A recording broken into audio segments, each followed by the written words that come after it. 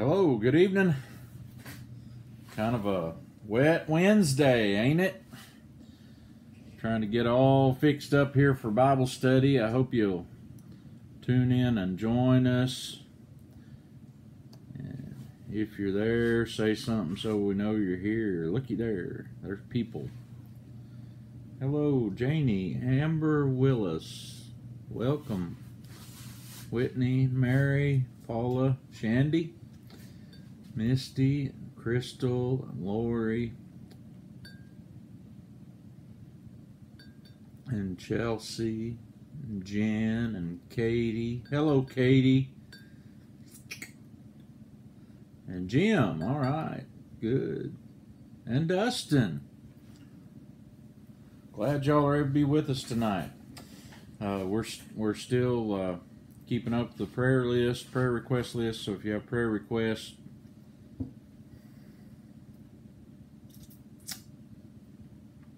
May 3rd is what we're looking forward to. Be sure and put your prayer requests over in the comments. Carol, how are you? Hello, Mona. Other notifications coming up on my screen, bugging me. And Misty and John, and is that Misty and John and Ashton? Glad y'all are with us. Gonna need your Bible tonight. Hello, Bobby. Is it wet down at your house?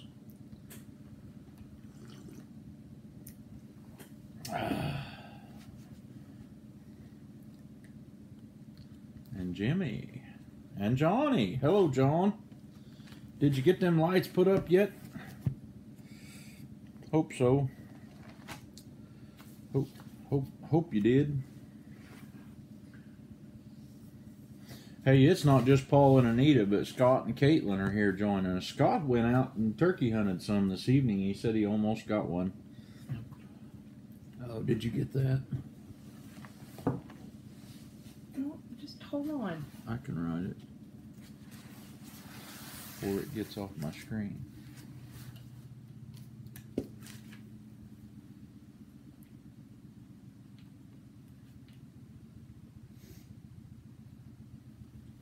I gotta just hold on.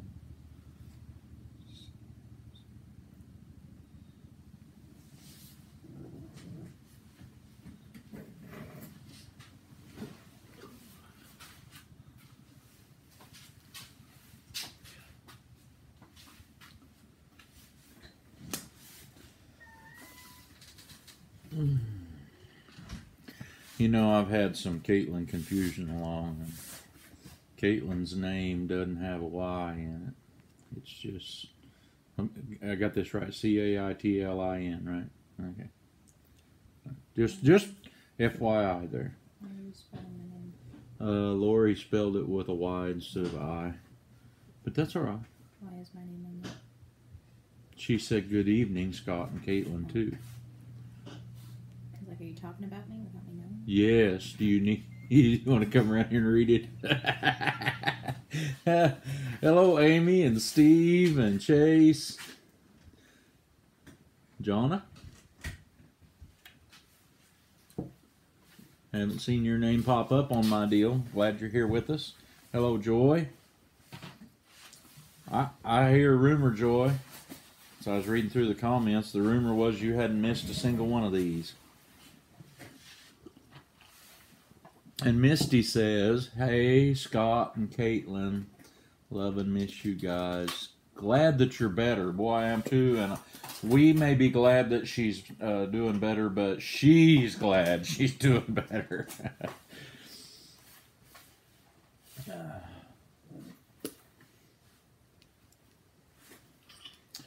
Glad y'all have tuned in this evening. We're gonna look at a couple different portions of Scripture tonight, but we're gonna look with one thing in mind, and that is been brought to my mind because of some of y'all's prayer requests. Hey, now you know, and you can find her here on Facebook too. So, right? You're on Facebook, right? Yeah. Yeah. Did you guys quit talking about me? Nope, I won't. She says sorry. I didn't know how she spells it. Now she knows how you spell it. Tonight we're going to talk about some things that's brought up to my mind because of prayer request that's been made by Katie and by Jen. So, hello, Donnie. Glad you're with us tonight. I hope you're faring out the rain in Kansas there very well. Hi, John. That's funny.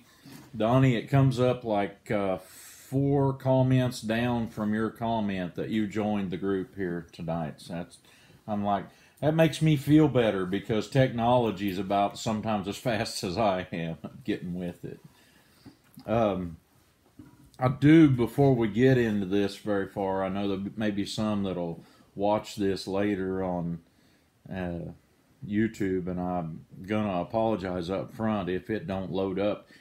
I sat here for about 3 hours this afternoon, 2 or 3 hours with a 10-minute video trying to get it to load on YouTube today, and I had to vacate that one and start it all over, and it still took like 25 minutes, and usually it takes about 5 minutes, so it could be that the interwebs getting plugged up and needing some Drano or something to get things moving along. Hey, there's Jeremy. Jeremy, glad you're with us. Hope y'all could enjoy a nice hot cup of coffee on this cool evening, or your favorite soft drink or whatever while we're having Bible study. And there's Hannah Carnes. Glad you're with us, Hannah. I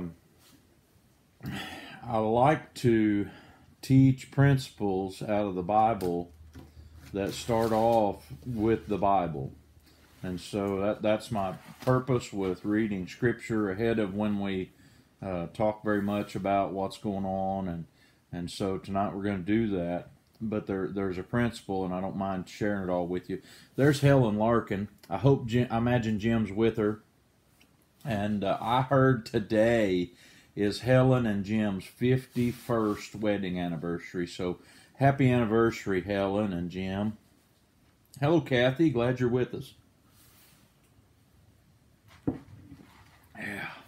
So happy anniversary. Glad you're with us, Jim and Helen. And like, I was trying to get them to laugh. I posted a comment on her post about that 51st wedding anniversary. Wow, Jim's 51 already? I didn't know. He looks so young and everything. He must have got married when he was a baby. I ain't saying anything for Helen. He had to have been robbing the cradle probably too. So tonight, before we get started, and we've had a couple prayer requests, but go ahead and if you have prayer requests, put it there in the comments, and we'll pray over those before we quit this evening. But we want to pray to get started, so let's go to the Lord in prayer. Heavenly Father, thank you, Lord, for this day. Thank you for the rain that you've sent our way, and Father, thank you for your blessings on our lives. And Father, I know that each one of us can stop and count our blessings every day, and that we don't do that near enough, and we don't give you the credit enough for it. So, Father, just forgive us for that failure on our part, and help us, Lord, that we will stop and give you the thanks that you deserve for blessing our lives so much. And Father, we thank you tonight for your word. I thank you that you have given it to us, and with a purpose that we would study it and understand more about how you want us to be, and what the true picture of a Christian should look like. And so, Father, tonight as we study it, I just pray that your Holy Spirit would be with us and in us, stirring up things that you would have us to be made anew with. And Father, that your will would be done, and that you would receive the glory. In Jesus we pray. Amen. First, I actually have one scripture that I don't intend to go there and read it at all. It's been in our study that we've been doing in Mark on Sunday night recently, and so any of you that's been studying with us, you're going to remember this. There was 4 guys. You probably know the story. or the account of what happened. There was 4 guys who had a lame friend, and they took him to Jesus. And they couldn't get to Jesus because the house where Jesus was at was so full of people. And so they took and got this guy up on the roof, and then tore up the roof and let him down through the hole in the roof in front of Jesus. And Jesus healed him, and he got up and walked out of there. And I failed to say so, but I kind of think there's a point where I might have fell through the hole in the roof if I had been one of those guys on the roof, dancing around, jumping up and down, shouting that he's walking, you know. But I want you to notice those 4 did everything required. They did all they could do. And did you see that? They did all they could do, and they, in order that their friend would get to Jesus. That they, you might say they paved the way, but they did more than that. They carried him down the way. They caused him to have a confrontation, to be brought right in front of Jesus. And so whenever we think about that, I got to ask you, are you the kind of person who would be willing to do what God would have you to do with your friends? And notice that would be to bring them to Jesus, to stop at nothing. Now, they could have got him all the way there and said, oh, the house is too full, we can't get in. You know, they could have carried him all the way to where Jesus was and said, golly, there's so many people here, we just can't get there. I've had a friend that I prayed for, and I'm still praying for, that he will get himself into church. But I had a friend that I prayed for many years, and never made what seemed like any headway in bringing him to Jesus, but never give up. I mean, we ought to be ones who were willing. I know you're able, but willing to have conversations with others about your Savior. That you would be ones who bring people to Jesus. And you know, we can't just put their name on a card and stick it on a cross and pray for them, but we have to pray that God would give us opportunity, that we would be able to tell them about Jesus. And your life tells them a lot, but a lot of people will just say, well, they lived a good life, not knowing that we lived a life for Jesus. What I'm doing is not all about me, but rather it's about Him whom I serve. And I would that I don't want to get to the judgment day and show up empty-handed, and I know you don't either, but I would that I would be one that would be found faithful to have done what the Lord has told us to do. And the mandate is in Matthew 28, 18, 19, and 20, and if you're one of Jesus' followers, it's on you too. Yeah, that was spoken for you. We look at that and say, well, he was with his disciples, and I want to tell you, he's with his disciples now. He's telling us in our heart the things that his word tells us that we ought to do, and that is, we ought to be about the business of bringing others to Jesus. I've actually had people who were longtime Christians who came to me and told me that they believed the number one purpose of being a Christian was so that we would live a holy life.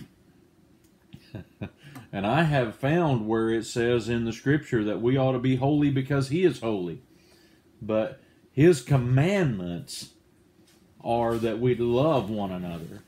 And I got to tell you, I don't know what was on those 4 friends of that lame man's heart, except they must have loved their friend enough that they didn't want to see him perish in an eternal hell. They brought him to Jesus because they believed in Jesus. And I see a place where in Scripture we can find that this principle is exactly true, one for one. It doesn't take 4 people getting together and helping one person find Jesus. It helps if they have numerous witnesses helping them to find Jesus or showing them the way to Jesus. But one for one, and it's found in John chapter 1, beginning verse 35, and this is what it says. And it's talking about John at right around the time of the baptism of Christ. And it says, again, the next day John stood with two of his disciples, and looking at Jesus as he walked, he said, "Behold the Lamb of God." And the two disciples heard him speak, and they followed Jesus. These were John's disciples, and they just turned and followed Jesus. And Jesus turned, and seeing them following, said to them, "What do you seek?" And they said to him, "Rabbi," which is translated teacher, "where are you staying?" He said to them, "Come and see." And they came and saw where he was staying, and remained with him that day, and now it was about the 10th hour. And one of the two who heard John speak and followed him was Andrew, who was Simon Peter's brother, whom we know as Peter.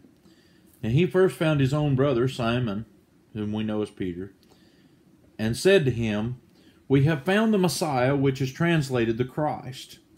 And when he brought him to Jesus, now when Jesus looked at him, he said, "You're Simon, the son of Jonah. You shall be called Cephas," which is translated a stone. And the following day, Jesus wanted to go to Galilee, and he found Philip and said to him, "Follow me." And Philip was from Bethsaida, the city of Andrew and Peter. And Philip found Nathanael and said to him, "We have found him of whom Moses and the law and also the prophets wrote, Jesus of Nazareth, the son of Joseph." And Nathanael said to him, "Can anything good come out of Nazareth?" And Philip said to him, "Come and see."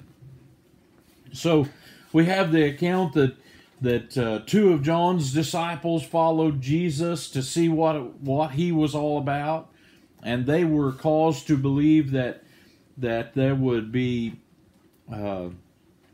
it would be found that he was the Messiah, because John had pointed them that way. This is the one. Look what John's words were: "Behold the Lamb of God." And another one of the Gospels says, "Behold the Lamb of God who takes away the sins of the world." And so John knew who Jesus was, and he stated it plainly so that his followers and disciples knew who Jesus was. And whenever they went to Jesus to ask him where you're staying, he said, "Come and see." He didn't even have to tell them to go and tell. He said, "Come and see. Come and see where I'm staying at." And so they went and saw where he was staying at and stayed with him a while, long enough to know who he really was. And one of them then went away and found his brother, who was Peter. And that caused Peter to also come and see who Jesus was. And then the next day he calls Philip, and he says, "Philip, come and follow me."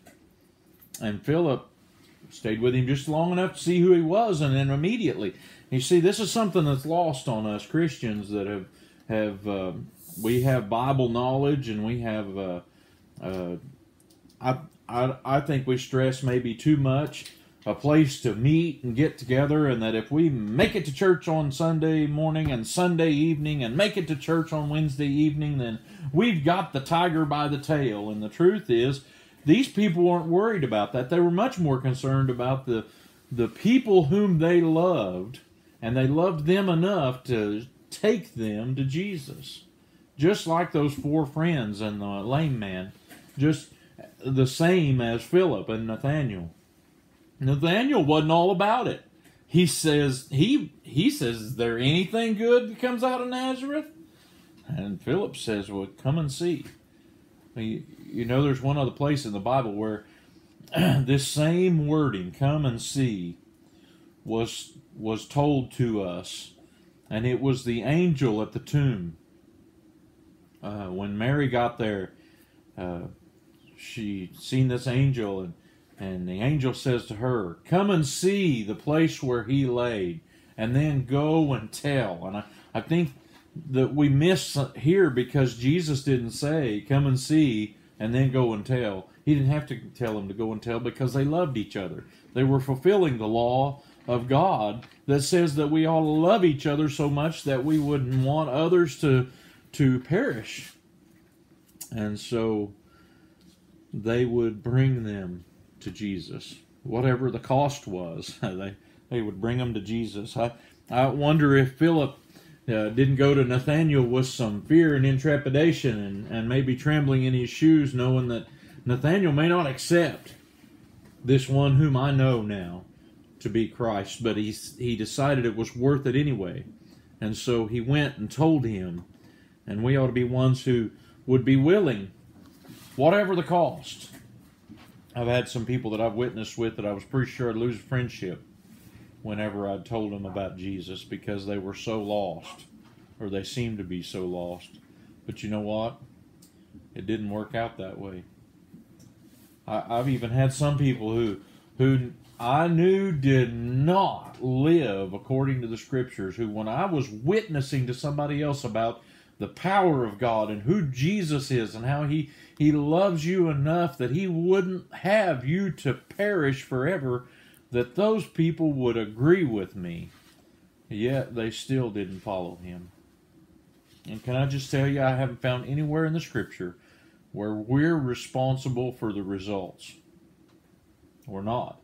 It kind of hurts sometimes that the one you may witness to does not share your belief and does not follow Jesus as we've been taught to follow Jesus. Doesn't trust Him in their heart to be their Lord and Savior. But you know, I find that it's not on us. He didn't lay the results to be at our charge yet.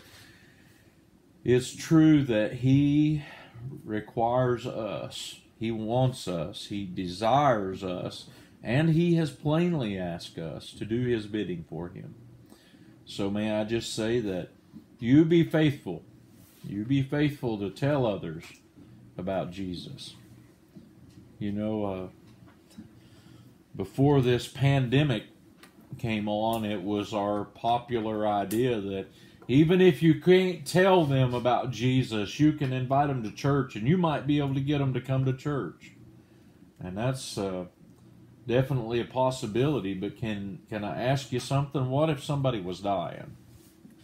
Let's just say you got in an automobile accident and you weren't hurt, but the other person was pinned in their car and bleeding excessively. Are you going to have time to invite them to church? Are you going to have time to say, well, let me go get Brother Paul. He can tell you how to be saved. And you need to know. You surely do know. You see how much training these people had when they went out. They didn't know faith, F-A-I-T-H. They didn't know the cross training. They didn't have the Romans road. It hadn't been written yet. Yet they went out and told others about Jesus. They went out and told them about His saving grace and His love for them. I got to tell you, I believe with one verse of Scripture, you can share the love of Jesus with others. You got to look for creative ways today, by the way, to do it. A lot of people who need to hear the worst want to hear the least. Yet, I find that they are usually in agreement with me when I quote one Scripture. And you probably already know what it is, don't you? Probably. Anybody on here know what the one Scripture it is that you could share with somebody that might point them to Jesus? There's more people, all of them. You kind of remind me of that story of that church that was having financial trouble.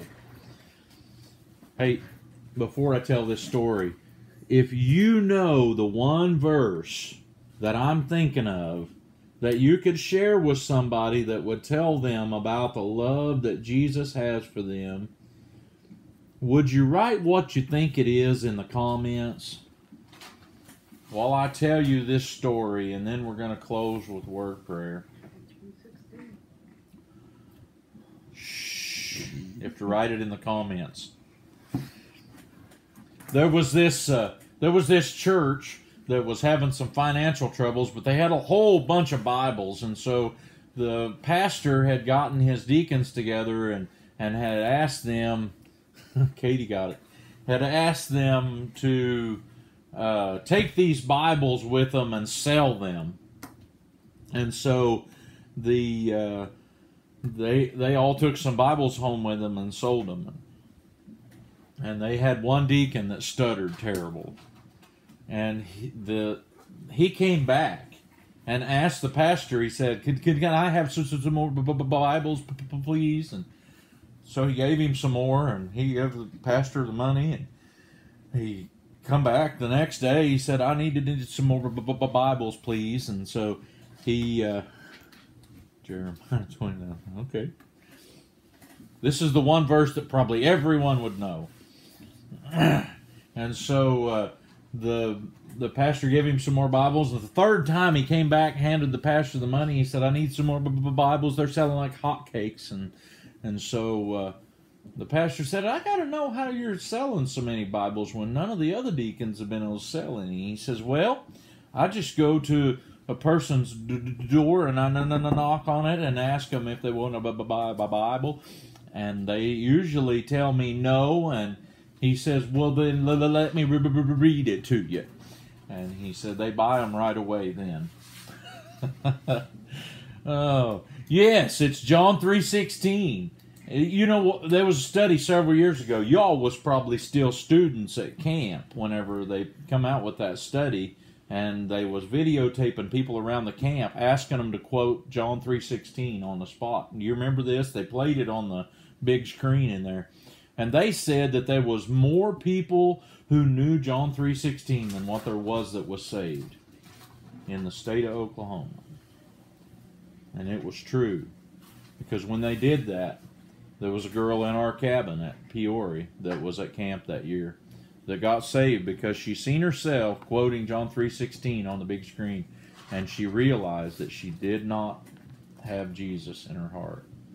She may have had a head knowledge of Jesus, but she didn't trust in Him.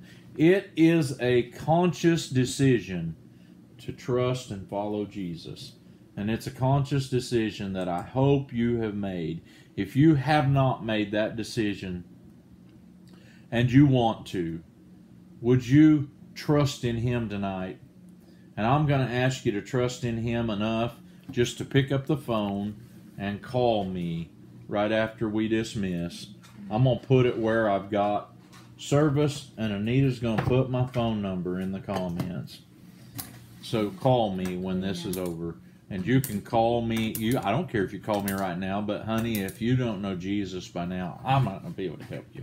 No, I can help you find Jesus. If you don't know Him, Nita's going to put my number in the comments, and you call me. I'd be happy to help you find Him and pray with you anyway. So, tonight as we dismissed, did we have any new prayer requests? We had a couple that were mentioned. Fleming family, and Shanice Zins, and the Brandy Case family. It was Brandy's lost her mom, wasn't it? Yeah.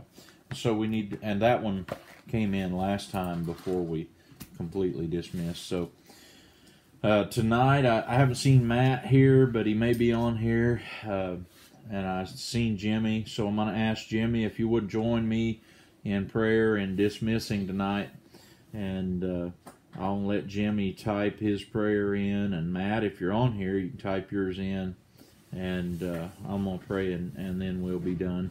We will be back on here again Sunday morning, bright and early, and then again Sunday evening. We're sure looking forward to May the 3rd when we'll be able to be together again in our building, and I want you, if you're on Facebook and not able to join us in person at that time, keep joining us on Facebook because we're going to try our very best to continue. So thank you for being here, and let's go to Hannah. Let's go to the Lord in prayer. We're going to add Hannah to here. All right. Heavenly Father, thank you, Lord, for this day. I thank you for your word and what it says to us. Lord, I pray that you would help us, that we would be ones who care enough for our friends and our neighbors, that we would lead them to you, that we would do whatever it takes to bring our friends to you, Jesus. And Lord, we just thank you for these accounts in the Scripture where there was people who strived to bring their friends to Jesus, and they did whatever it took. And Father, tonight we just thank you for the awesome privilege you've given us to know you through your word, and Father, that that we can see who you are and what's described of you there. And Father, for your indwelling Holy Spirit, we just thank you for that.